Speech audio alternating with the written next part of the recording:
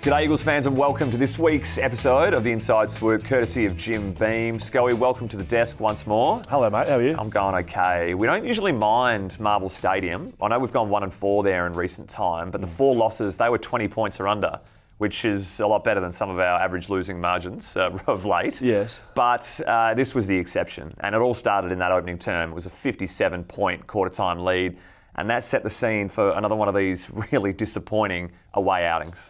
Yeah, well, it did. You can't win games of footy when you start like that at all. We've heard Adam Simpson speaking about this week, and the game was over at quarter time. Unfortunately, no matter how good you are, you can't come back from that. I think maybe West Coast did it against Geelong that year, but that wasn't quarter time. That was three-quarter time. So, look, those starts are an issue. The starting midfield was quite senior. I think that would be what was worrying Simo is it wasn't Elijah Hewitt, Ruben Jimby, Campbell Chester, Noah Long in there. It was senior guys. So that's the disappointing element. There is positives on the back of it, though. There were some positive things around it. Clearly, Tom Barrass coming out early and putting young Brady Hoff on Charlie Curnow. That's a baptism of fire. Look, I can speak to stuff like this because I've been through baptisms of fire like that when you get put on a gun, the team's not going well. As a backman and as a back line, if the midfield doesn't get it done, especially early in the game, and you've got a team up and about, there's not much you can do, unfortunately. How much credit do you give the second half, with the Eagles winning that, despite the Blues being down to just one fit man on the bench? Well, you've just got to take it at face value, really. They win the second half, so that's a positive. With the way the team's going at the moment this year, the wins and losses that they've had, you need to find positive things. You can't roll around at the footy club every week and be negative and think about everything that went wrong because you'll never actually get better. So you need to look at the wins. You need to look at the losses as well. So they'll be examining that start. Why did it happen? Because the centre bounce stuff, wasn't where it needed to be. And that, I think, will be the focus. If you can get that right and start the game on even terms, young players, which there's a lot of them in the team right now, they get a bit of confidence and they're able to go about their business a bit better. The Blues have scored 97 points from stoppage. That's the most of any team this season, and I think West Coast are ranked last in that area. They're flying at the moment, though. I think that was their 5th straight win over 50 points, and they're the only 3rd team in AFL history to do so. And despite them having 3 or 4 good players out, we got plenty, but that's red-hot form. Yeah, I know we speak about West Coast a lot and what's going on here, but funnily enough, that is the audience. Yeah, I know. Not many Carlton fans. But you can't underwrite what Carlton did. They've got a huge injury list, and what they've been able to do in the last 6 weeks has been really impressive. So that's what I mean. I know we speak about West Coast and what West Coast did to make this happen, but what Carlton did, if you look at what they did through the middle of the ground with the players they had out there, you've got to be impressed. And to a certain point, West Coast can look at what they're doing, whether it be system, structure, belief, whatever it is, and take something out of it. I would hope that West Coast players played in that game and really learnt something by playing against some of the players they did. These starts on the road are disastrous. It's 32 goals to 5 in the last 4 away games. I think in the first 8 to 10 minutes, the Eagles only touched the ball 10 times and only once in the forward half on the weekend against the Blues. Oscar Allen spoke about what the review was more focused on during Coast to Coast this week. Let's have a listen. To be honest, we didn't focus on that at all. We just focused on the first quarter. We're looking for growth and how do we get better. So we just reviewed the first quarter and how do we lead aside, put the game to bed within 25 minutes. So that was what our review was focused on. We had some good open, honest conversations. No punches were pulled, and it was what we needed to do. So a great opportunity this week, a great opportunity, not to just win, but to play footy the right way, and I'm super excited for it. So the ladder will say, Scully, this is the best opportunity for a much-needed win to break the 16-game losing streak. Roos at home, but nothing is a certainty at the moment in this comp. Well, no, certainly not, especially with the way the club's been going. So, yes, very winnable game. As Oscar said, you can't win games when you start like that. So the focus for the club would be starting well. If you're playing any team, whether they're better than you or not, you need to start well. I remember sort of times through my career, we had certain modes we would go to at the start of games. So you can start in a more aggressive fashion that helps you take the game on more, basically. So I wouldn't be surprised if we see that from West Coast, being aggressive. You don't want to rock up and just hope it happens, hope you get it done at the contest. You want to take it to that team. Now, the Kangaroos haven't been going well either, so it's whether or not the West Coast, especially in the midfield to start the game, it always starts there. If you want to get on top in games, you need to be aggressive and physical in the middle. So that it'll be straight on the midfielders to start the game. If the Eagles win this game, they're still 18th position on the ladder. What do you say to fans that might come to you in the street and say we should be losing games like this to perhaps more ensure the first pick goes the way of this club?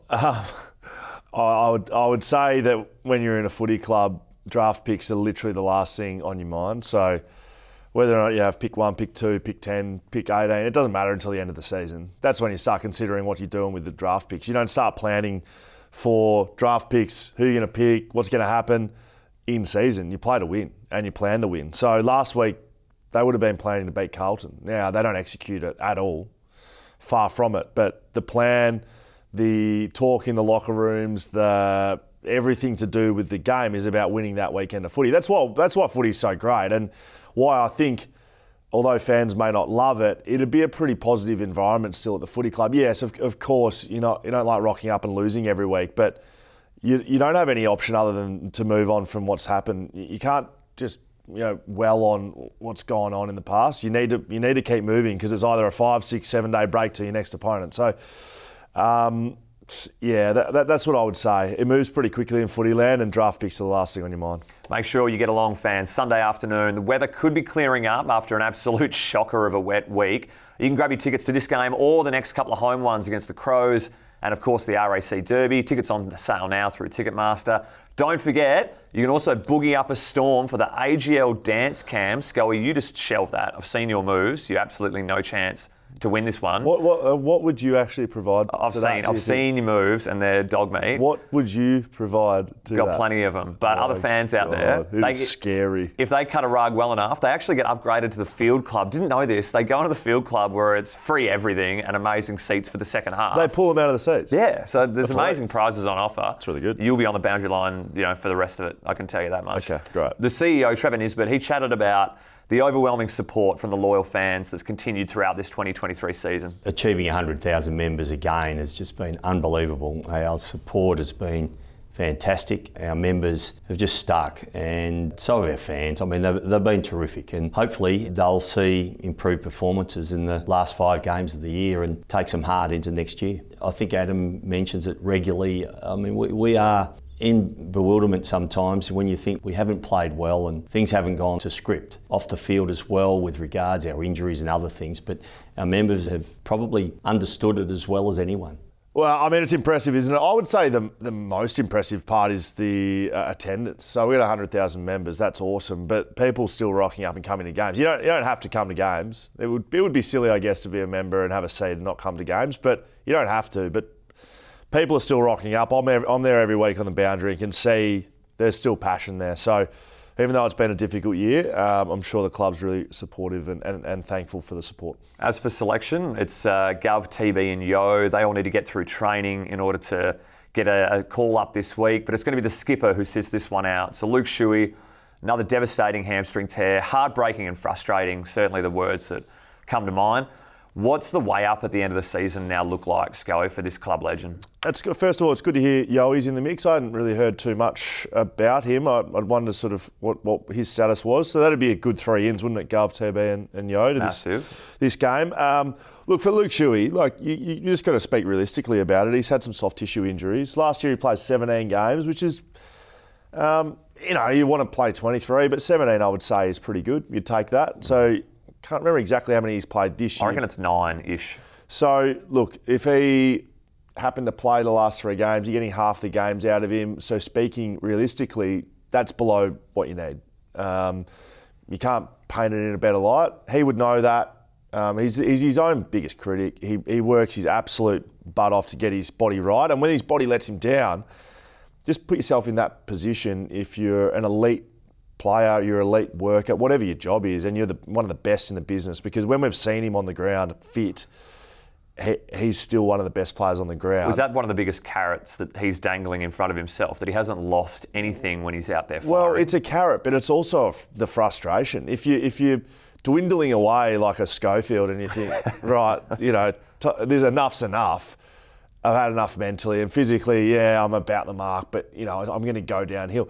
He can still match it at his fittest. So I can just imagine that would be an incredibly frustrating place to be, because you know if you can get your body right, you can still do it.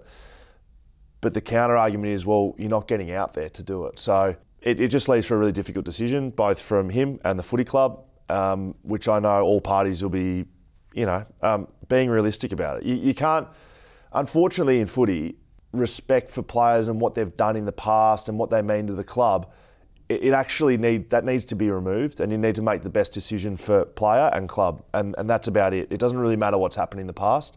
Norm Smith medalist. He's just been a gun of the footy club for a long, long time. So that's all great, but unfortunately right now the decision will need to be what's best, and that might be Luke Shuey being at the club and his leadership's needed, or it might be him, he's done at the end of the year. I mean, it can go either way, right?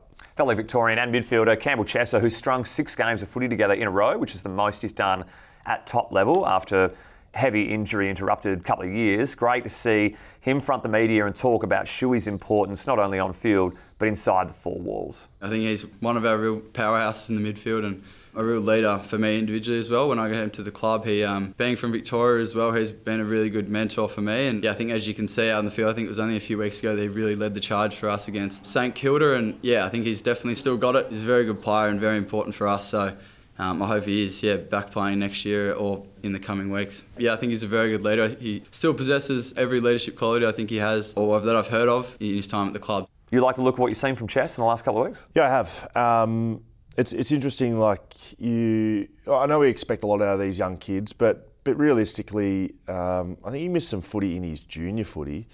He's missed his entire first year. This is like his first year, right? So I just have to think back to all of my teammates and myself, and in your first year, what do you really expect? So he's starting to show some consistency, which is, that's great. He's pretty much all you can ask from a young guy. There's not many guys in the competition that can take it on from the get-go and dominate games. So I've been impressed. Well, on that topic then, it's Jinby's end of his first season, 17 games in. How impressed were you, and where does that rank amongst some of the best first years in recent club history? Oh, really impressed with the boy. Loved how he's gone about his business. You can see that he has the reliability and consistency factor in his effort and intensity. But what I don't think we've seen is his athleticism as a player. I know at junior schoolboy footy and probably state league, he was played off a half-back flank and he was a real runner and a carrier.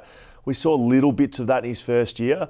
I think with a fuller squad, I think we could see a bit more of that. We've sort of seen him inside. Do you think he'll have less CBD time next year and the year after? I think that would be a positive thing. It would mean that there's more depth through that midfield. So I wouldn't be surprised if we see that. But to summarise it, look, he's had a great first year. Where's that rank? Like Jack Darling was very good in his first year. He had a man's body when he got to the footy club. Andrew Gaff was a super sub in his first year. Good a body? But was very, I didn't mention his body. Had a Steve Bandy type rig. But he used to dominate coming off that sub position. He was built for it. He's a runner. But there's not too many others, to be frank. Like you think about some of the best players at the footy club right now. Jeremy McGovern, he didn't play for about 5 years. Tom Barras didn't play in his first year. Luke Shuey missed his entire first year with OP. Shannon Hearn played about 2 games. There's not many guys that come in and dominate from the start like Jimby has. Hopefully it's not out of school, but I think in a better team, he goes very close to winning the NAB Rising Star. Samo Petrescu-Seaton, he cops the 2 weeks on the sideline for his second dangerous tackle offence this season. This rough conduct charge, again, against Alex Chincotta, that's freaky. The victim has doubled up. I mean, it's not a good thing, is it? But it's rare, I would say, to get done twice in the same season for the same offence for the same weeks against the same player. It's like, you have to laugh sometimes. So hopefully Alex is going okay, first and foremost. And the sling tackle, I know it's been a hot topic this year. Unfortunately, the one with Samo on the weekend, that is a 2-weeker. Unfortunately, you can't sling players and smash their head into the ground. I think it's quite clear. The ones that have been difficult are the ones where, has his head here, does his head not, is his hand out, is his head... That was literally the definition of a slinging tackle, which is why the club doesn't challenge it. It's AFLW team photo day today, and is it? Skipper Swanee, she's taken place in her 5th photo day. She's going to be tossing the coin on the weekend as well. Nice. We had Jay Britton running around as the roaming reporter, so some video content incoming in the next day or so. You normally took the mantle of this one, Scully. So like that. Did you? How did you find it, and how were the teammates' behaviour on the day? Well, I mean, photo day is you can see who cares about this one. And so there won't be a haircut or new hair the day before. It's usually about a week out. So I would say prime time, maybe 4 days out. So prime time peak hair isn't the day after you get a haircut. It's about 4 days post. They had one mirror in the Subi locker room that was just jam-packed with a line, like minutes beforehand. It was very popular, wasn't it? Well, there used to be lines in the gym, blokes doing push-ups when I was, there's a few bicep curls happening. I think it's enjoyable. It's a bit of fun. It'll be good to see how the girls go. Cool. The memberships can be purchased as well. So the season's just around the corner. Contact the club. You can go the adult or junior and you get a Superstore voucher when you sign up. That's it. Inside Swoop, courtesy of Jim Beam. Scully, till next week. Let's hope we're talking about some W's with you. I'll look forward to seeing your dance moves. Because you said I'm on the boundary. Where will you be? In the field club with the win.